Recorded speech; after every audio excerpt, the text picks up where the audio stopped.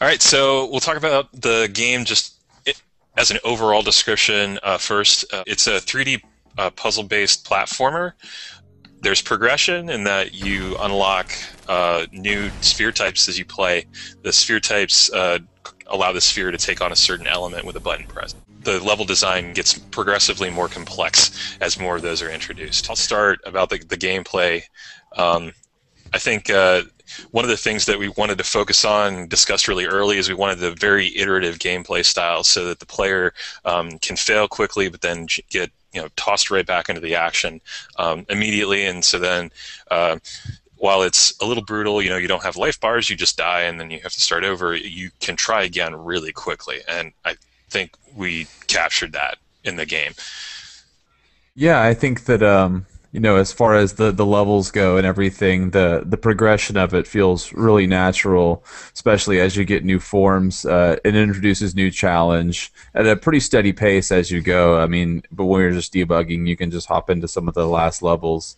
And if I haven't even been playing, I've just been coding for the last few days or whatever, I am just like miserable bad, and I'm like telling everyone, I hate our game because I'm really terrible at it.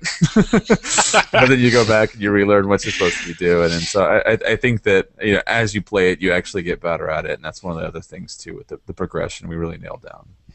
Well, and the other thing I would add would be all the levels are relatively short. So even if you fail, it's not a huge burden on the player to have to redo a large amount of content. Yeah.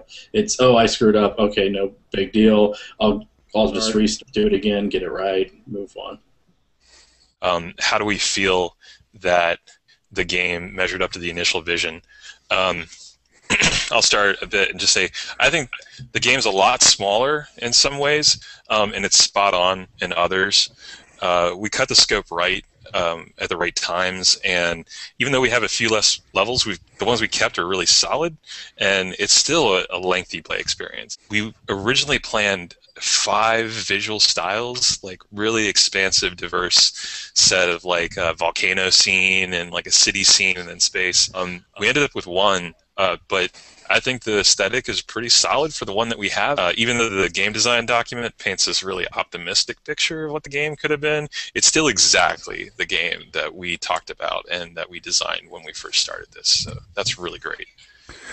Yeah, I think that the heart and soul of the game really made it into the build. I think that happened pretty early too. Whenever we got some of the initial interactions, especially with the K actor, the ball moving naturally, you start to see the vision actually happen. So, trying to prove the game design concepts, I think that we definitely nailed that down as well.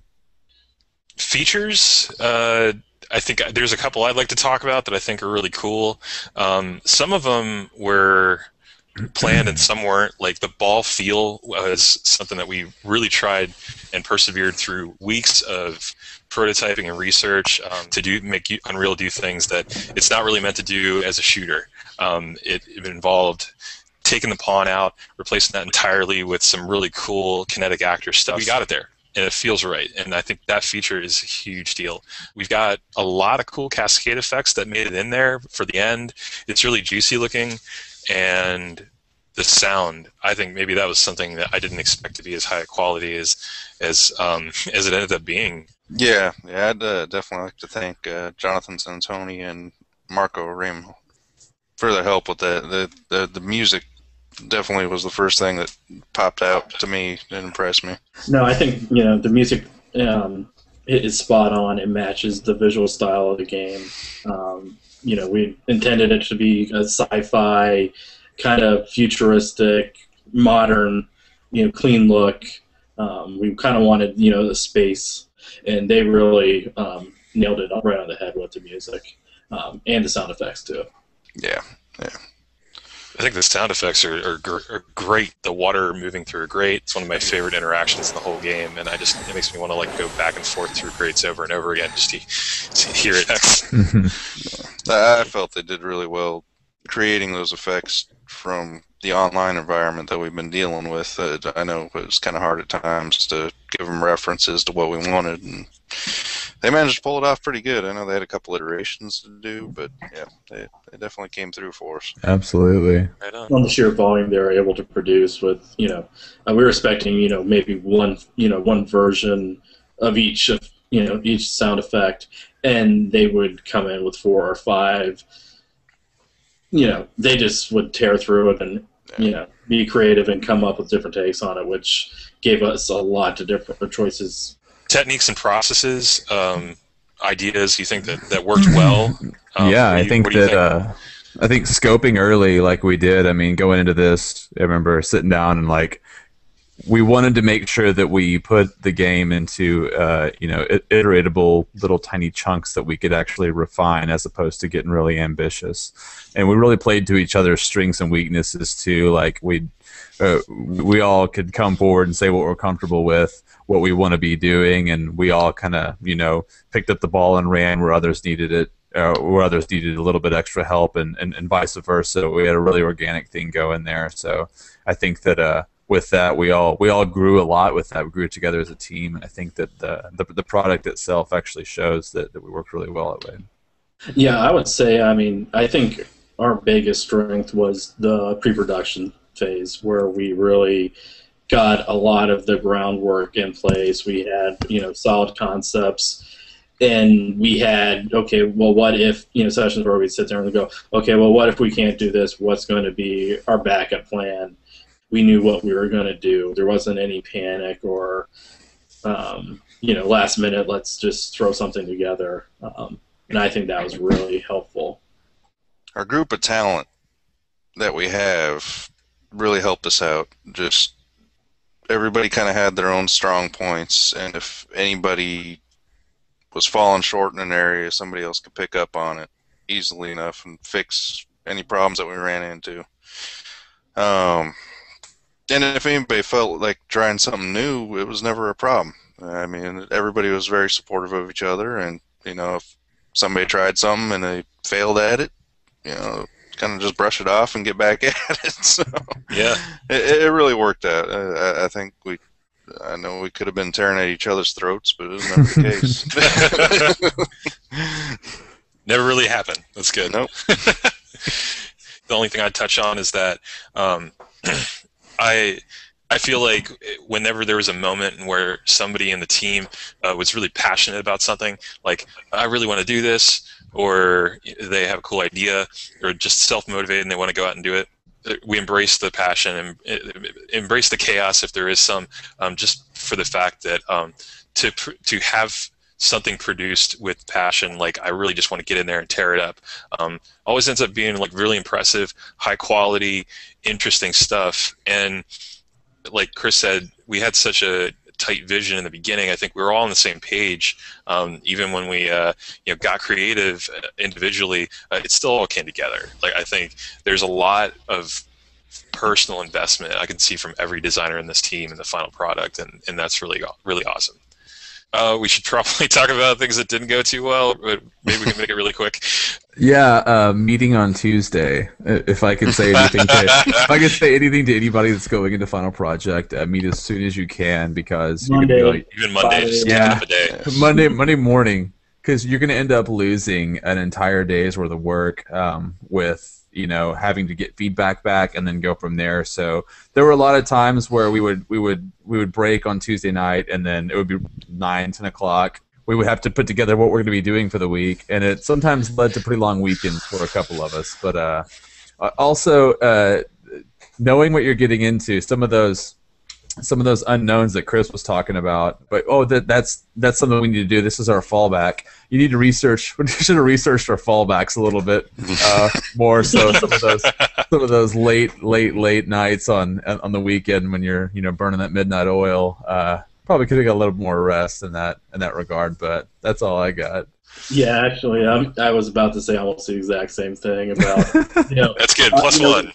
Well, just, while we've all worked in UDK before, there was definitely stuff that we were trying to feel our way through, where we didn't know the best technique. More or less, had to do some experimentation, and actually sometimes that actually worked well to our benefit, where it made it better, even if caffeine still didn't keep it a little bit calm. And the only other thing would be communication. It's always hard to keep a good communication when we're all working remotely. And I'm not checking in the code. Yeah, sometimes the communication is something gets checked in, and you're like, oh, okay, that, all right. Yeah, a couple of times Vance and I were both doing the exact same thing, and Ooh. time and realizing, hey, oh yeah, you're doing that. Sorry. But those things happen. But on a close team like we've got, no problem. I agree completely with all that. I would say do your research and try and have a good prototype early, because that's where we found out that our normal pawn character was not going to work for us. So. It's just kind of leaning. Yeah. The swaying pawn. That's when we found out we were going to have to use the K actor for ours. Yeah. That really paid off. But it looked interesting, at least. Yeah, Yes. it would have looked interesting. It would have looked interesting. Yeah, that's all that We matters. wouldn't have played right. I think we all handled it very professionally, though, and it kind of proves that in the heat of the moment, like, we were able to make what we needed to happen, even though the stress level was high. The one thing I would say about stress level, for me personally, it was a paradigm shift going from academically evaluated courses to project courses, and that's the thing I would get if I could go back to the beginning and tell myself, it's like, just focus on the project, focus on the product. It's really easy to get caught up in the minutia of individual grades, deadlines. Make your deadlines, get stuff in, but don't sweat the numbers. Let's just talk a little bit about the skill development that we all got to revel in, doing the crazy things that we did on this project. Chance? Yeah, so I kind of went into Final Project. I remember some of the very first talks with Wayne about even wanting to work together, and it was kind of like, I'm going to learn Unreal Script because I want that. And so I feel that I've come pretty far in that regard, especially compared to what I was 3-4 months ago. So there's not a whole lot that I'm no expert by any means, but there's not a whole lot that I can't visualize and theorize in my head and try to come to some sort of functional prototype of it at this point. I think that's my biggest takeaway from this project, personally, and things that I've learned. 3ds Max. I've been dying to actually get my hands into it, and just between course load and everything else, it was always kind of, all right, well, I'll do it next month, and actually being able to finally just go, okay, I'm gonna jump into it and start learning it. That would be the one, if I was to pick, that really I'm glad I was able to do. Mine would definitely be finally getting a better understanding of Unreal Script. I mean, definitely nowhere near close to being an expert, but finally started getting a better grasp of how to do the basics, and just making changes and additions to our main scripts. It's a good starting point, to say the least. I mean, I'm going to be working on this for months and years to come anyway, but it's definitely on my first task post-school. Good attitude. And I found out I enjoy it a lot more too, once awesome. I know what I'm looking at. And just general use of UDK all around.